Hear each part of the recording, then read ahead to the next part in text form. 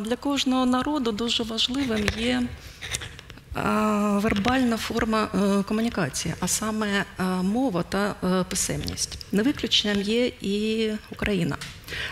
У різні роки наші митці, дизайнери, графіки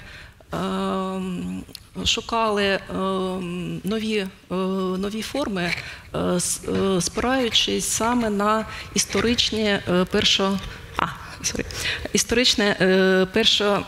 першоджерела, рукописні та друковані. І, звичайно, з дотриманням вимог сучасності. Прошу.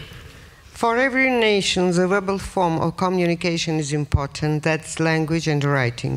Ukrainian is no exception. Ukrainian graphic artists and designers at different times searched for the forms and styles of letters based on the traditions of handwritten and printed primary sources, as well as taking into account the requirements and trends of the present. Так. Наразі ніхто не зможе сказати, якою була би кирилиця, якби не силове втручання реформи Петра І свого часу. Наразі сучасний український шрифт не можна назвати в повною мірою аутентичною кирилицею, адже він за виключенням кількох букв, кількох літер повністю повторює російський алфавіт. Це так звана гражданка. Прошу. No one can say what the Cyrillic alphabet would be like if it were not for the forceful intervention of the reform of the Peter I. These actions, unfortunately, stopped the historical development of the soft formation of the Cyrillic alphabet. The Ukrainian alphabet as it is now, is not actually Cyrillic, because apart from a few letters, all other letters are exact copy of the modern Russian Cyrillic alphabet, so-called гражданка. Останніми роками вже спостерігається тенденція повернення деяких історичних форм літер, також пошук зовсім нових форм. Це звичайно, придає українському шрифту певної самоідентифікації. І ця робота наразі йде знизу завдяки українським шрифтарям, які намагаються вивести українське шрифтарство на новий сучасний рівень, і в той же час вони зберігають наш культурний спадок. In recent years, there has finally been a trend towards the return of historical forms of some graphics or the development of completely new forms that give the Ukrainian alphabet a certain self-identification. Changes in the graphics of the letters of the Ukrainian alphabet occur from below, thanks to the works of type designers of Ukraine, who create fonts with Ukrainian coloring. So they strive to bring type design to a new modern level and at the same time to preserve the cultural heritage. Також дуже опікуються зміною культурного коду відомий український каліграф Василь Чебаник. Він розробив декоративний шрифт «Рутенія», у якому запропонував зміни деяких графем українського алфавіту. Шестой теж, так? Ні. Основні отличия. The well-known calligrapher Vasil Chebanik, who developed the decorative font Rutenia, in which he proposed changes in the graphemes of the letters of the Ukrainian alphabet, is engaged in changing the cultural code.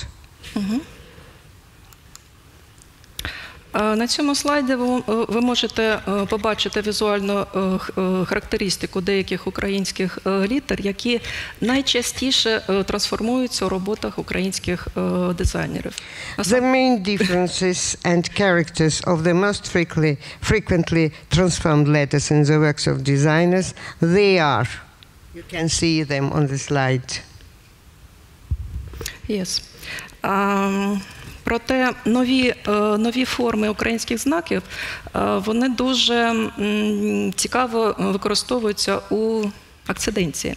Проте, стосовно текстового шрифту, необхідно бути дуже обачними. Адже якщо дуже швидко змінювати знаки алфавіту, то можна впасти у архаїку. Так. І, звичайно, у цьому разі виникає дуже багато питань. А що далі буде з траєкторією написання певних літер, які будуть проблеми при друці тощо. Також дуже важливим є питання технічного характеру, а саме впровадження українських знаків у систему Unicode. New forms of Ukrainian characters are very actively used in display. However, in relation to the text fonts, the changes here should be slower and more balanced.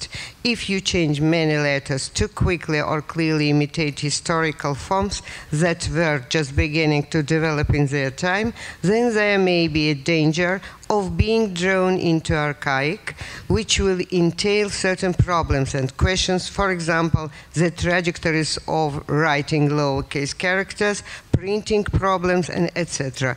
Another important technical issue is the introduction of Ukrainian characters into the Unicode font service system. Yes. Також до пошуків української самоідентичності доєднується і молодь. Насамперед, це студенти творчих вузів. Майданчиком для експериментів є професійні конкурси та виставки. Найбільш відомими професійними конкурсами можна назвати Морісава, GRANSHAN, TDC. В Україні з 2016 року проводиться міжнародний студентський конкурс по шрифту і каліграфії з назвою Pangram. Така практика оголошення конкурсів є прикладом заохочення молоді до експериментів, до самовираження. А для організації це якраз є можливістю знайти талановитий трудовий потенціал.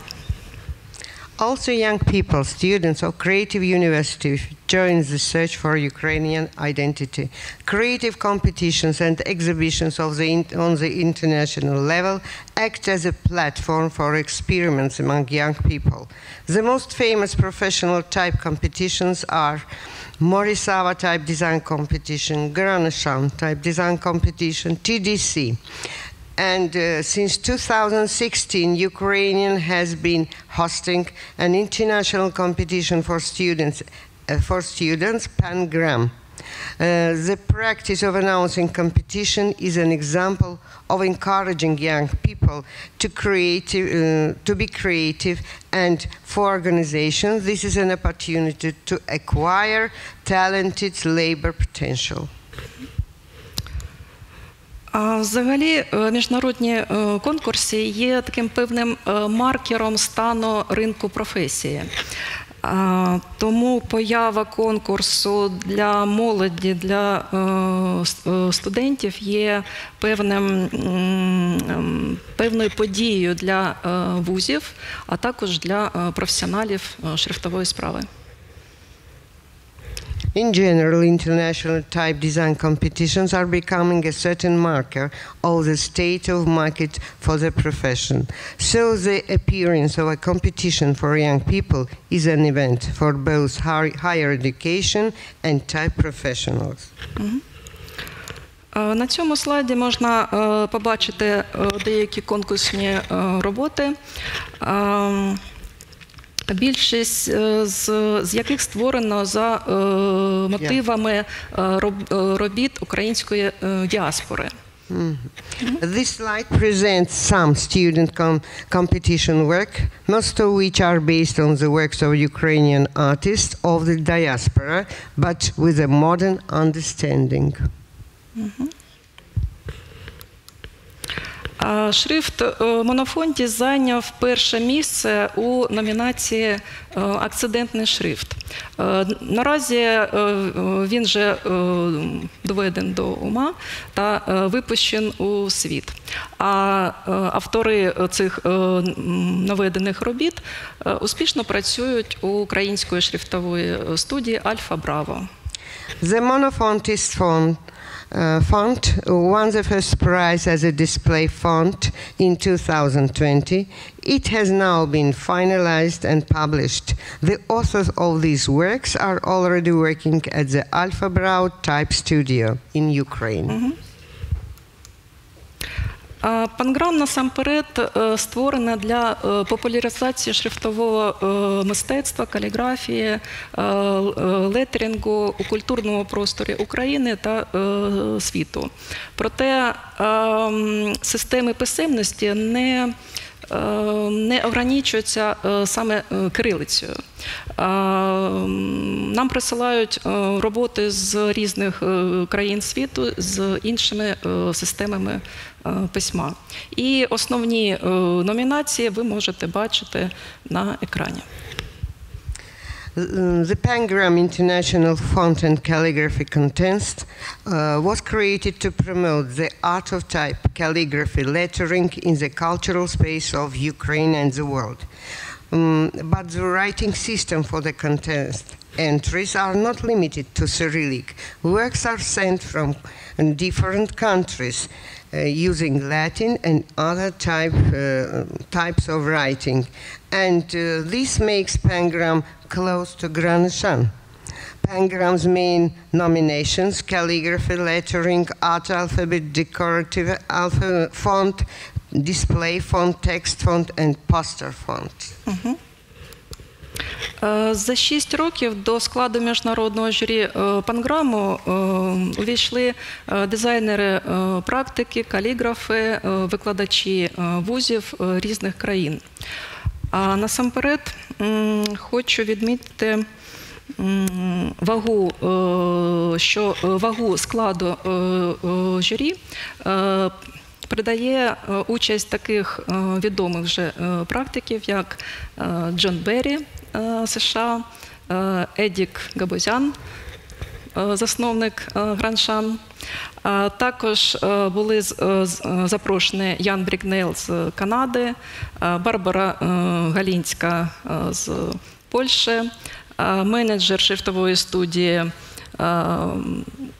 Дальтон Маак, Рікардо де Франческі з Італії та багато інших. Повний склад журі можна подивитися на сайті конкурсу. For 6 years, Pangram's international jury has included independent type designers, calligraphers, creative university lecturers from different countries such as USA, Canada, Italy, Armenia, Germany, Belarus, Belgium, Poland, and so on. And the participation of such world-recognized type professionals as John Berry, ex-president of the ATPI, Eddie Gabouzian, initiator of GRANSHAN project, in the jury work makes it more honorable. In the jury board also were invited such Western designers as Jan Brignell, Canada, calligrapher from Poland, Barbara Galinska, manager of the London type studio, Dalton Maak, Riccardo De Francesco. Учасниками конкурсу за ці роки стали студенти з багатьох країн: Аргентина, Арменія, Литва, Іран, Індонезія та багато інших країн. І ви можете це бачити на слайді разом з статистикою конкурсу. Over the past 6 years, students from more than 30 universities from different countries became participants in the international competitions, such as Ukraine, Poland, Lithuania, Bulgaria, Turkey, Armenia, Belarus, Spain, China, and so on. The whole list of the participants you can see on the website. Серед партнерів конкурсу хочу в першу чергу відмітити шрифтовий сервіс «Рентафонд», який опікується популяризацією українських шрифтів, українських дизайнерів. Головним призом від Рентафонду є преміум підписка на рік, і це для студента є дуже вагомою нагородою. Також традицію дарувати власний шрифт авторам найкращих робіт започаткував Еді Габузян у 2018 році. І цю традицію підхопив Віктор Харік з Німеччини і студія Альфа Браво. Так,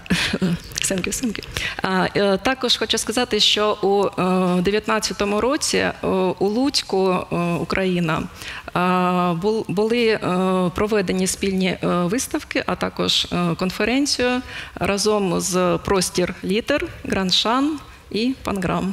Борис? Among the partners of Pangram Festival, we note the online font service Rentafond, which supports the development of Ukrainian type culture and popularizes fonts created by Ukrainian designers. The main prize from Rentafond is a premium subscription for an annual font rental, which is significant for the reward for a student. Edi Gabuzyan started the tradition of giving his own font to the author of the best work of the competition in 2018. His initiative was supported by Viktor Harik, Germany, and Alpha Brau Design Studio. In 2019, in Lutsk was held a joint conference and exhibitions of Poster Little, GRANSHAN, and Pangram. Творчий проєкт «Pangram» – це комплексний захід, який включає у себе безпосередньо конкурс, виставки кращих робіт, майстер-класи, а також це майданчик для виступів і публікацій наукових тез у наукових збірниках Харківської державної академії дизайну і мистецтв. У деяких аспектах цілі Pangram і GRANSHAN перетинаються. Тому ми пропонуємо співпрацю з GRANSHAN у вигляді спільних виставках, конкурсах, конференціях, публікаціях та інших закладів. Це, звичайно, дає змогу розповсюджуватися та розвиватися саме не латинським системам письма, non-Latin. І також це дає змогу розвитку певних знаків інших народів. Thus, the Pangram Creative Project is a set of events that includes a competition itself, holding exhibitions of the best works, a platform for speaking at conferences, and publishing abstract in scientific collection of the Kharkov State Academy of Design and Arts. In some aspects, the goals of GRANSHAN and Pangram intersect, so we offer cooperation in the form of joint exhibitions, master classes, publications, and other events that will be one of the ways to spread non-Latin scripts, as well as an opportunity to implement plans for the development of self-identification of peoples with their own scripts. Thank you for attention. Дякую за увагу.